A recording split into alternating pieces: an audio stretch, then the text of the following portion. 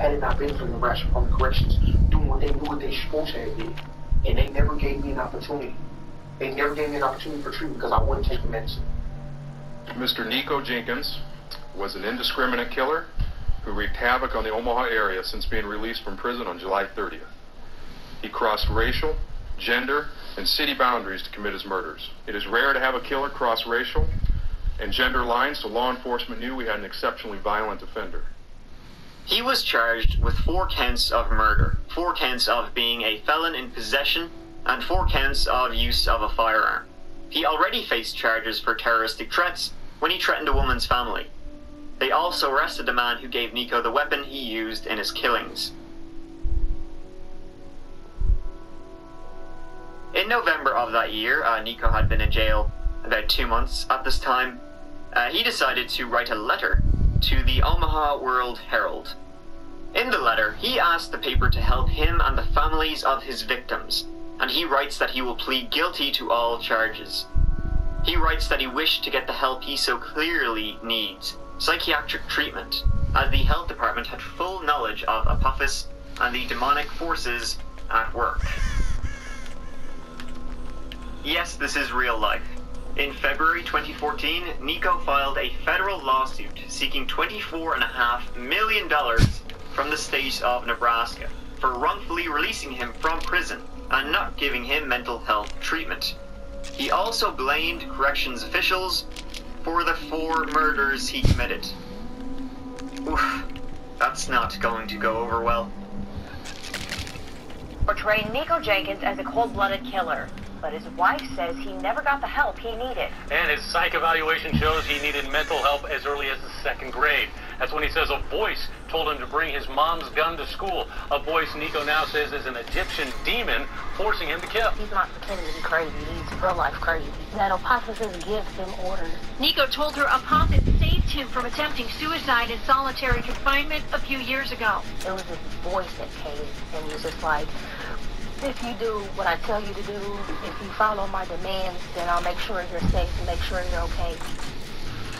Now, at this point you're probably thinking, judging by his upbringing, the time he spent in prison, his crimes, the interrogation footage, the letters, Mother of God, this poor man, he never got the help he so clearly needed. The system failed him. He never got any treatment for the issues he so clearly has. This was a complete failure of the health system.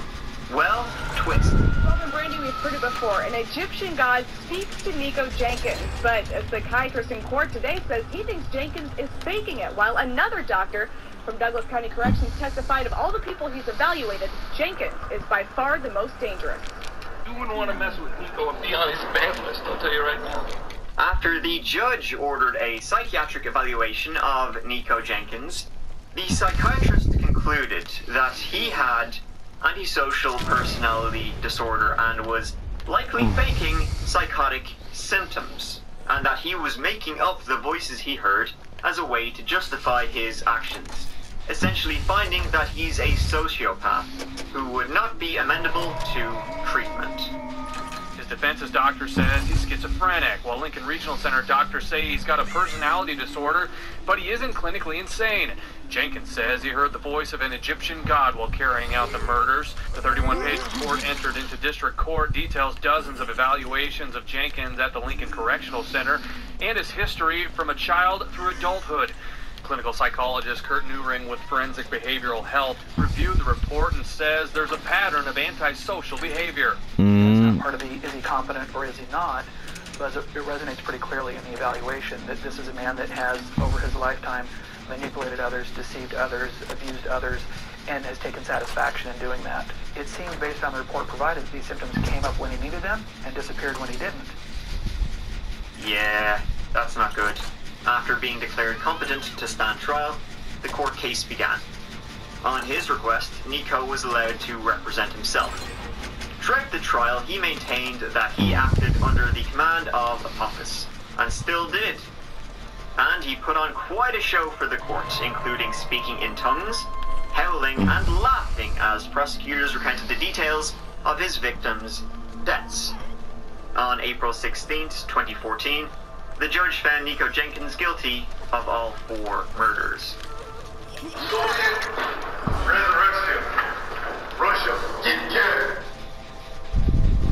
Now, during Nico's time in prison while awaiting trial, he decided to pass the time by making some body modifications.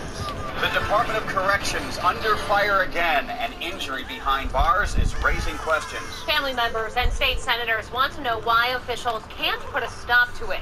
One inmate involved in nearly a dozen incidents behind bars. Good evening, I'm Jennifer Griswold. And I'm Craig DeGrelli. Convicted killer Nico injured himself yet again. Now prominent state senators are asking, how does this keep happening, and where's the supervision? For example, in 2015, he had the Hold up. 666 onto his forehead, or rather he tried to. The carving he made on his face was backwards, funnily enough, because he did it looking into a mirror. So now it just looks like a bunch of upside down 9s, I guess. But if you were to see him in a mirror, holy sh... He also decided to carve the word Satan on his face and cut his tongue so it would be like a snake's, and suffered 9 lacerations when he did so. He then smeared blood all over his cells. That's some bullshit. I let go like a second before that. Constantly cut You're so gay. That's some bullshit. Loved and got off on the reactions of fellow inmates.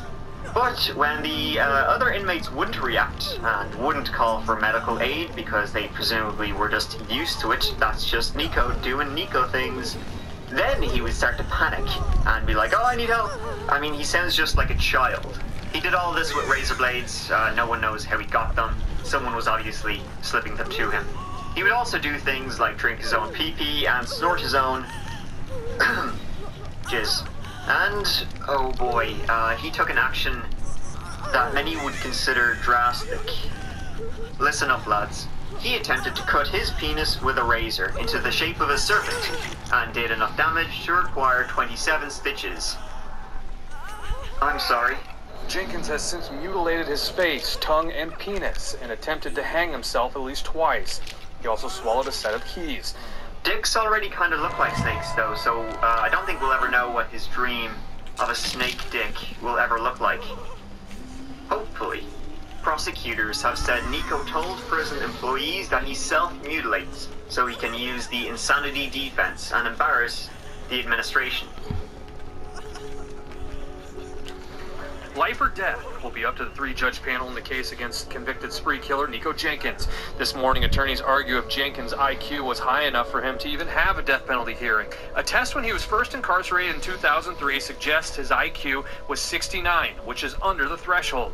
Jenkins himself objected to his own attorney's questioning and wanted to get right to the 3-judge panel. I want to expose these temporary physical evidence and this perjury that these officers committed before I was ever charged. Judge Peter Battalion orders that the hearing move forward, and Jenkins is competent.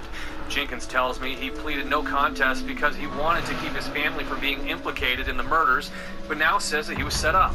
He will testify in the death penalty hearing and says he wants to expose the corruption. The internal affairs investigation on Douglas County Sheriff's and Omaha Police Department have been filed, and those law enforcement agencies need to file those investigations to those temporary physical evidence of the law enforcement officers.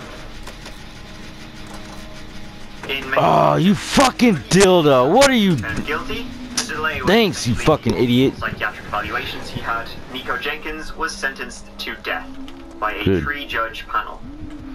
He was also sentenced to 450 years in prison on weapons charges connected with the murders. Seems a bit like overkill, but Defendant's commission of these 4 murders over a 10-day period is one of the worst killing sprees in the history of this state. Each one of these murders was a deliberate and planned act. The victims were pre-selected and the murders were purposeful. Therefore, this panel finds the death penalty is appropriate, should be, and is hereby given for each of the 4 murders by the defendant. It is therefore the sentence of this court as follows. At case CR 13-2768, count 1, murder of the first degree, a class 1 felony. Booyah! Count 2, use of a deadly weapon, firearm to commit a felony, a class 1C felony, 45 to 50 years to run consecutive to all murder convictions in counts 1, 4, 7, and 10. Count 3, possession of a deadly weapon by a prohibited person. Class 1D felony. 45 to 50 years to life consecutive to all murder convictions. Fuck. That's not good. Not good at all. 7 and 10 and count 2. Not good at all.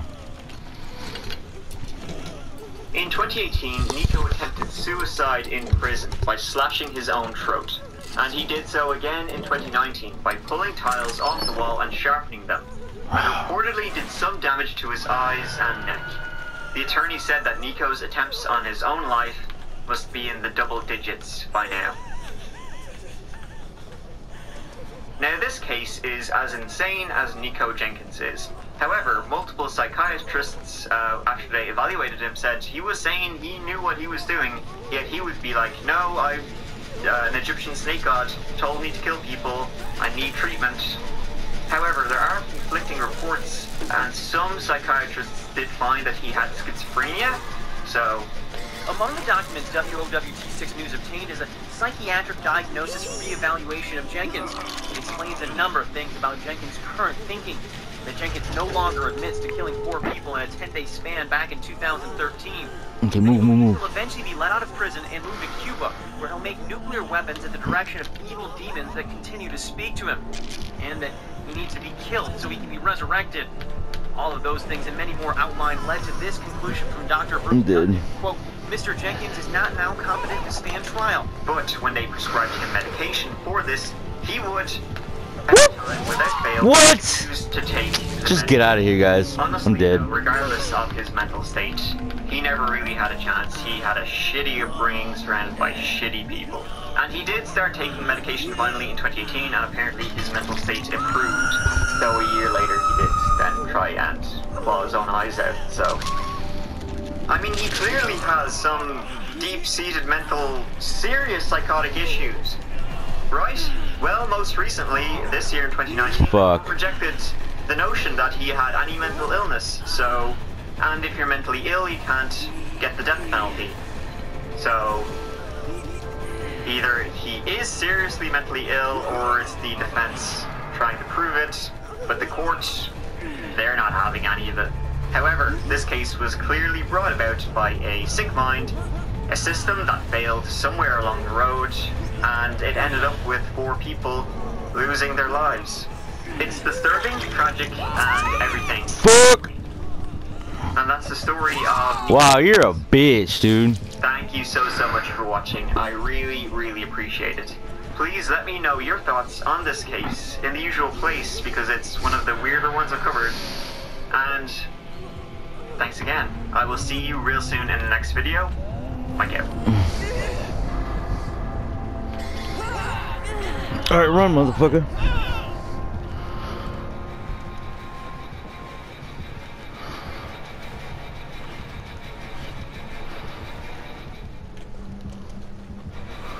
Please tell me it's open. Man, it's not even fucking open. Are you serious? Hey, you, and well, my name is Mike, and in this little video, we're gonna cover something I've been asked to cover quite a bit. So, you're welcome. This is the case of Kenneka Jenkins, and on the surface it seems quite simple. But once you dig into it, you come across a buttload of theories about what really happened the night she went to a hotel, partied there, somehow walked into that hotel's... I can't believe I made it. And, well, stayed there. From social media videos to CCTV footage, some of it gives credence to the idea that something nefarious was going on in the Crown Plaza Hotel. Kind of, if you squint. So what really happened to Kenneka Jenkins? Well, in this video, we'll go through it all and see if we can... Man, I did pretty good that game. Sort of conclusion.